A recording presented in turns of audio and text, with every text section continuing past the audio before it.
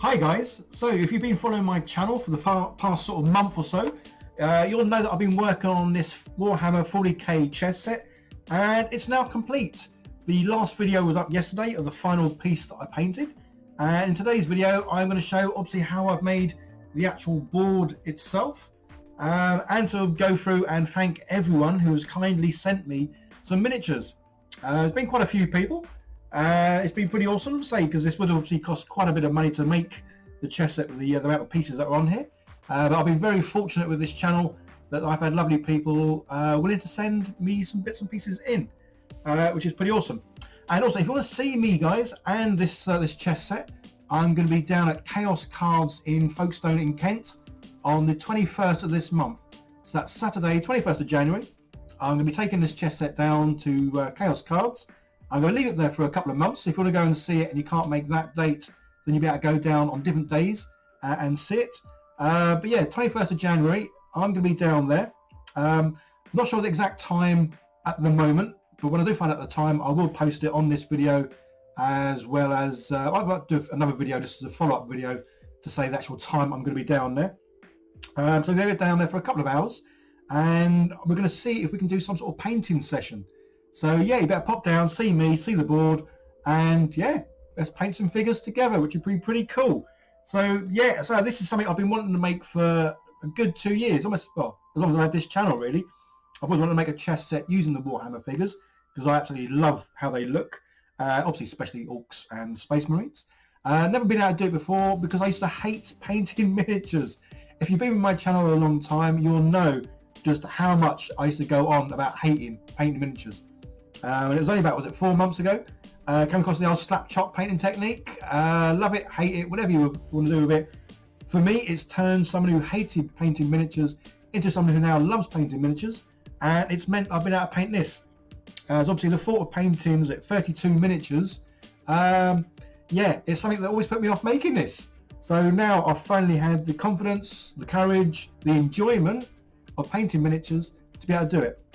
Anyway, enough of the waffling. You want to see how I've made this board, because obviously you've seen all the other videos of me painting all the bits. Yeah, let's crack on and I'll show you how I made the Warhammer 40k chess set board. Okay, let's get on with it. So I wanted the board to have like a spaceship vibe about it. So I went online, had a good old look around for some tiles that I could 3D print. Came across Dragon's Rest and this Precinct Umbra core set. Yeah, loads of great space looking stuff here. It's the floor tiles that I'm mainly using, but I do use a few of their other tiles for the edge of the board. So yeah, so I downloaded their floor tiles, but I needed to change them just a little bit, as their ones had sort of these surround bits, well, going around them. So I'm not really good at sort of manipulating or changing things with 3D sort of software yet. It is something I want to work on and improve on. But for the moment, I just use this little simple package called Tinkercad, and in this one, I can all I can really do is sort of like take bits off or add simple bits on. So as you can see, I can just put a little box around the area that I no longer need, push a couple of buttons, and then it sort of it takes that area away, which is perfect. And say nice and simple. One day I will have a go at, I think it's Blender, or one of the other sort of major sort of packages where you can sort of do more 3D design sort of work. But for the moment, this little thing, Tinkercad, is good enough for me. So yes, obviously I make some sort of like edge tiles, because I still want some of these bits on, and I make some center tiles. And then it's just a case of setting my 3D printer. I'm using the Anycubic Photon Mono, which is a lovely little printer. I've had it for a good year and a bit. And yeah, just print off loads and loads of these tiles, which I think look pretty cool. So I've made obviously a centre hole in some of these as well, because I want to put magnets in them. As yeah, I want to magnetise the pieces, or put magnets in the pieces as well as these boards, just so, well, not that you'd ever do it, but just so if you wanted to lift the board up, the bits wouldn't fall off, which would be pretty cool. So yeah, I printed out all the enough of these that I need. Obviously each one of these squares has sort of the 4 little squares, so that contains obviously the 4 of the figures, and then it's a case of gluing them all together. So I've got a bit of greaseproof paper underneath, just because then when I do glue the bits together, they're not going to stick to, well, the thing that's underneath, because a good old greaseproof paper does make things nice and easy that they don't sort of stick together, which is pretty cool. So yeah, it's a case of doing loads of these. As you can see, I'm putting some D&D books on top, just because these printed tiles, they do start to flex after a while, unless you can keep them flat. Obviously once they're glued down, then they will stay nice and flat. But for the initial bit, yeah, putting a book underneath is pretty cool. So I've got 4 of these tiles in a line, and now I need to do 4 but going the other way. And yeah, it was a case of, well, lots of gluing really. Lots of gluing, lots of greaseproof paper, and sticking books down every now and then just to keep everything in place. When I was thinking of making this, one of the main things I wanted was to make sure that none of the pieces moved once they were on there. And that's why obviously when I printed these out, I put a little hole in each one of them, or part of a hole anyway, just so I can include a magnet in there. That way when I do the little miniatures themselves, each one will have a magnet in the base. And yeah, it just means they're nice and secure on the chess set.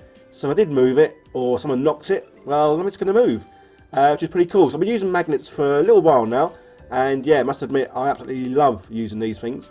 Normally, obviously, for like books and boxes and things to secure lids and bits and pieces on. But we'll be doing some videos soon where I'm going to be using magnets to do different sort of layouts in the actual miniature. So yeah, keep an eye out for that video, because I'll be doing it for, I say, just so I can do different sort of weapon outfits and stuff. Yeah, so as you can see, obviously I'm cutting these MDF sheets. This was prior to me getting my laser cutter. So I've got a laser cutter now, which obviously, well, laser cuts MDF really nicely. So this stuff cuts really reasonably well, but it does obviously leave a bit of a sort of an edge on this, which you have to sort of sand down. And sometimes you do make mistakes and the cuts aren't perfect. But yeah, this didn't work out too bad. Let's say good old MDF sheets. I mean, this is like 3mm MDF. And of course this is going to go on the back side of the chessboard you just seen, because I want to put some lights underneath it as well. So yeah, just going around the edges, and then obviously going up the centres. But I need to do it so there's gaps sort of like at either end. Let's say just because later on you'll see me go around with sort of strip lighting. Again, when I make things, I do have a general idea of what I'm doing. Sometimes I do have sort of proper notes and sizes and dimensions, and other times I kind of wing it. So this one, again, I had a rough idea of what I wanted to do. It was a case of then when I was making it, yeah, sometimes you sort of like, you're doing something and then you think, oh no, it can be done better this way or that way. So yeah, sometimes things do change. But one thing I say I knew what I wanted with this was definitely the magnetised pieces, and definitely the board that could light up, and definitely change colours as well. Which is pretty cool. Apologies guys if I do sound bunged up, that's because, well, I am. Yeah, for some reason this cold just keeps coming back and back and back. So I've got loads of bases. I've got my bases from Fluid 3D Workshop, and you'll see that there's 2 sort of sizes I use. A smaller size and a thinner size for all the pawns, and then a larger size base and a deeper base for all the sort of main figures at the back. And again, so obviously with these, I'm going to put magnets in the centre. I love using clear bases, and I normally use clear bases for, well, when I'm using miniatures, just because I want to be able to see what sort of terrain is underneath. I have done a few sort of basing sort of videos, but that's normally with figures that I'm not going to actually use for any sort of game or anything. And then yeah, just to finish off the top board, put a nice sort of rim layer around the edge. And again, because I want this top bit is going to be magnetised, and the bottom bit's going to be magnetised, just so I can take this off if I need to get to, well, the inside of the box really. And good old grout, I love using this stuff. I probably could have just used Gorilla Glue, but yeah, sometimes when I do print things out, there are not big gaps, but just little gaps. So that's why sometimes using the filler is the best way to do it, because it does, well, fills gaps. And yeah, easy enough to put the magnets in these little clear bases. Obviously being careful not to get too much glue on there, because obviously the glue that I've got, it does sort of give a bit of a frosted look to this plastic. So that's why I put a bit of glue on the magnet and then almost rub off quite a bit, just so it yeah, just so it doesn't make a mess. Yeah, so simply putting the footage here in the wrong order, as you can see. Now we'll go back to the top base and just putting some more little bits around the edge. Don't forget to check out Dragon's Rest, as that is where I got all these pieces from. And yeah, once it's all sprayed black, it all ties in really nicely, and it's looking pretty good. So with the painting for this, I wanted to keep it fairly simple, so that's why I'm doing a bit of dry brushing with some silver, as yeah, I don't want it to sort of stand out too much. I just want it to look like it's, well, made of metal really, I guess. And as I'm not having black and white squares, I'm having silver and copper. Yeah, you can see it reasonably well here. It does look a more different in sort of person, although I might change it a little bit more, just to make the sort of copper or goldy ones look, well, more copper, more goldy. But again, the thing is, you don't really need it to sort of stand out as being two different colours, because obviously when you play chess, you kind of know how the pieces move, so it doesn't matter that the pattern's not too different. So some of the pieces from Dragon's Rest, as you can quite clearly see, I've kind of modified them a little bit, and I did this in Tinkercad. So yeah, basically I just sort of hollowed out the corner bit, just because these are going to be like these sort of corner legs. As you can see there though, I do sometimes get fails. Although it wasn't really a fail, I think it was more me breaking it off when I took it off the stand. But yeah, and originally the ones that I printed off were super long, and I didn't really want that, so I printed off some more. Again, that's a great thing I love about the 3D printer, and obviously my one's from Anycubic Photon Mono X, is yeah, you can just keep printing off whatever bits you need, and if you're not happy, you can change the size and print off the bits that are the correct size. So yeah, I wanted this to be raised again. There's a few sort of criteria that I had, and one of them was I wanted it raised off the tabletop, just to make it easier to pick up. This way, obviously, you can get your hands or fingers underneath the sides, just to yeah, lift the thing up, move it around, carry it about, whatever you need to do, really. And then good old super glue in all of the corners and the centre bits. Yes, it's got a nice lot of strength, this. Obviously, there's that big sort of circle one in the centre. And yeah, really pleased with how this came out. So it's very sturdy. Obviously, I wouldn't want to drop it because it would probably break. But yeah, and it's looking good. So that's it with a bit of magic there, and that's it with the top bit on. And again, I'm magnetising all the corners so it does sort of stay attached. And then it's just a case of getting some more MDF cut up, yeah, to sort of go around and make the proper box shape. And again, good old 3D printing, absolutely love it. Again, these were modified parts. So yeah, go and check out Dragon's Rest, their Precinct Umbra, for all their sort of like space looking stuff. But say some of this I have messed about with in Tinkercad, just to make it obviously, well, fit my needs. So the bits that I've modified, I'm not going to obviously supply them or give them out as STLs, because obviously they are part of this Dragon's Rest Precinct Umbra set.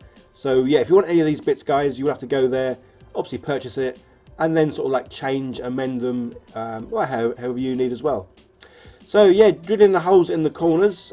This obviously did get a little bit messy, but we kind of got there in the end. And then yeah, good old magnets. So I am loving using magnets now. They really are just, yeah, wonderful things to use. While I'm doing that, I just want to say a big shout out and thank you to all my lovely patrons for helping support the channel, as well as my sponsors Easy Roll of Dice and Anycubic. Again, just for helping sponsor the channel and making it so I can do this. Well, I am now doing this full time, which is awesome. So cheers, guys. And then yeah, like the top, the side bits are going to be the same sort of, just a bit of dry brushing. I mean, I could possibly go in and do some sort of detailed bits here, but I kind of like the fact that it doesn't sort of stand out too much, because yeah, it's nice that it is more about the miniatures that are actually on the board. So as well as doing the silver dry brush, I like to go over and do copper as well, as this just seems to make it look a bit more sort of like older, dirtier, and definitely shinier, which I think looks pretty cool, and definitely obviously metallic looking, which is pretty awesome. So that's the board almost complete. Now it's onto the fun bit of putting in some lights. So I've got these LED strip lighting. This is obviously the little power supply pack for it, and I've glued it in and made sure that obviously there's a hole on the outside, just so I can plug in the power lead. And because the inside is black, when this lights up, at the moment it would look, well, fairly dark. So that's why I'm just putting some tin foil, very high tech here, as you can see. But that way the light will be reflected back up and all around. So yeah, the strip lighting, good old Amazon I got this from. I will try and leave a link in the description to this, guys. Pretty simple, about £15, and there was 2 rolls of this stuff, and I think each roll was, I don't know, a good 5 meters or more. So definitely more than enough for this chess set. So I've got another bit left over, but the only problem is you only get one of those power packs. So one power pack can supply 2 lots of leads, but obviously the power pack's inside. So yeah, this is why I obviously got those supports going up and down, but leaving the gap at the end, just so I can apply the this strip lighting. It's obviously sticky backed, which is really good. So you just peel it off and then yeah, stick it down, so it's not going to go anywhere. And the great thing is obviously this one comes with a remote control, so you can change the colour, which I think is just pretty awesome. And now it's time to put the top part with the bottom part. Yeah, so it's all looking good. You've got obviously the little power sort of connector lead thingy here, and yeah, just simply a case of attaching one into the other. So it's a good thing now, if it do any mistakes or anything goes wrong with it, the 2 parts can come, well, apart. And there we go, as simple as that. So I say the top connects to the bottom bit really nicely, so there's magnets in each corner, so that's not going to come off either. And then yeah, plug it in, and yes, it works, which is pretty awesome. And then say little controller, so you can change the colour. And so I like the idea of this, so whatever sort of team you're playing, you can be sort of obviously blue for Space Marines, green for good old orks, and then whatever colours for, well, whatever else. And then just in case of getting all the figures, obviously these were all painted in separate videos, so there's a long list of those guys. I'll try and do a little thingy at the end, so you can click on it and you can see how I painted all the miniatures and made them. But yeah, really love how they look, and so the Space Marines vs Ork, definitely a good little matchup. So I was very fortunate that all the miniatures were sent to me free of charge. They were sent to me by Chaos Cards, Glasshammer Gaming and Firestorm Games. So there's links to all those guys. Yeah, go check them out. Really lovely people, and as I say, all these miniatures were sent to me free of charge, which obviously made it a lot easier for me to be able to make this video, because obviously, well, Warhammer miniatures aren't exactly the cheapest of things. So yeah, much appreciated. So guys, go check out Chaos Cards, Glasshammer Gaming and Firestorm Games, as they really have helped out so much. And there we go, after 2 years of wanting to make a Warhammer 40k chess set, I've finally been able to do it, because now, well, I love painting, which is pretty awesome. And the great thing about this kind of chess set is, in the future, if I want to make like a Tyranids team, I can make one of them up, or any other of sort of Warhammer 40k faction, which is pretty cool. So yeah guys, don't forget, I'm going to be going down to Chaos Cards in Folkestone, Kent on the 21st of this month. So that's the 21st of January. I'm going to be going down to Chaos Cards in Folkestone, taking this with me. I'm going to be leaving it there for a couple of months, I reckon. So if you want to see it, or if you want to see me, pop down, that'd be awesome. I'm not sure the exact time I'm going to be there just yet, but when I do, I will make a post about it, just so everyone knows when I'm going to be there. Because I think we're going to try, if we can, to do like a little painting session. So if you want to come down and, well, say see me, see the board, and paint along, yeah, that'd be awesome, guys. Okay, so I hope you enjoyed the video. Don't forget to leave some comments down below. Let me know what you thought of this. And yeah, if there's anything you want to see me sort of try, do, or make, or paint in the future, yeah, let me know as well, because I like trying out new things. Okay, guys, well, you all take care, and I'll see you in the next one. Bye for now.